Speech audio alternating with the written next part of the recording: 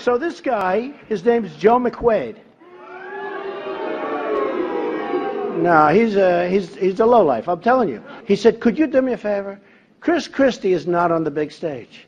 Could you tweet that he should be? If he endorsed Christie, I don't care. I mean, that's up to him. But you don't go and try and hurt somebody that's been helping you and that really has done a good job, okay?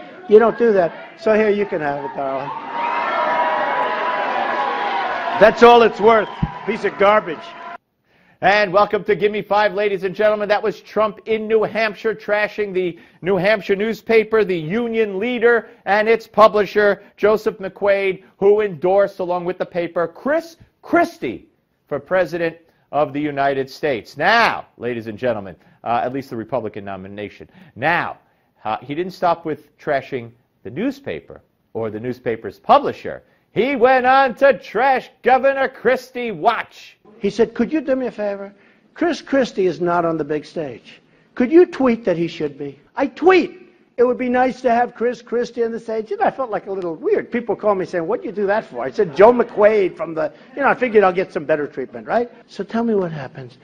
He endorses Christie, and that was okay. And I figured that was going to happen because when he called me up a couple of months ago to see if I can get Christie onto the main stage, I said, I think he's going to endorse Christie, right? Why would he be doing that? And the first time I met with him, he said, I'll never endorse Christie. And the reason he said that, he hated that Christie embraced Obama so strongly before the election, right before the election. And what he's talking about is the 2012 election when Christie, who was the keynote speaker, unfortunately, at the Republican National Convention, which is a speech that was all about himself, by the way, embraced and hugged Obama because hero Obama came and saved them from hurricane storms, tropical storm Sandy.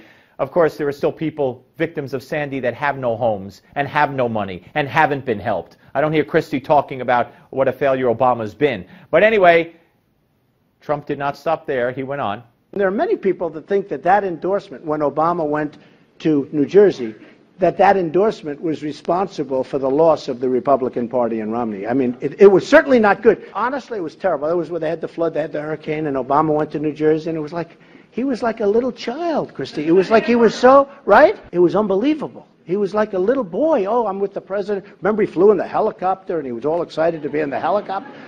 I said, I would have put you in my helicopter. It's much nicer. Yeah, actually, it was disgraceful. It was disgraceful. Christie is disgraceful on so many levels, as we've documented on this show, and we will continue to document. But remember the George Washington Bridge fiasco? And people have been indicted, when Christie was accused of knowing about closing lanes to the George Washington Bridge because he didn't like the mayor of that town, and it caused all kinds of chaos. Well, turns out Christie has been above the fray. Nobody's pinned anything on him, but watch. Now, the George Washington Bridge is the largest in the United States, and it's the most traveled on bridge, I believe, in the United States, right? They wanted, as retribution for the mayor of Fort Lee, New Jersey, they wanted to close it. You are with your cabinet. You're with them all the time. They're closing the biggest bridge in the United States, most traveled on bridge, one of them in the world, and most traveled on in the United States. You're doing that, and you're not telling the governor. And you're with him all the time. You're not saying, Governor, by the way, sir, we're closing the George Washington Bridge tonight.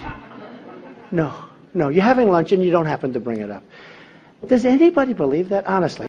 So he is implying, or basically saying, that Christie had to know about the whole George Washington Bridge closure. Wow. And there's one more. When McQuaid, who's really Christie's lapdog, I will tell you. That's all it is. First of all, I know you're happy he's up here because he's up here. But you know, the people in New Jersey want to throw him out of office. They say, why isn't he running New Jersey? We're a disaster state. We're going to hell. And our governor's up in New Hampshire every single day having town hall meetings. He ought to be doing it in New Jersey, in all fairness, okay? I mean, we love New Hampshire, but he shouldn't be up here all the time. He's supposed to be running the state. All right, look. He trashed him on the bridge. He accused him of knowing about the bridge. He trashed him rightly for embracing Obama and for being out of state. There's a lot more he could get him on, and I predict he will. Thank you for watching, everyone.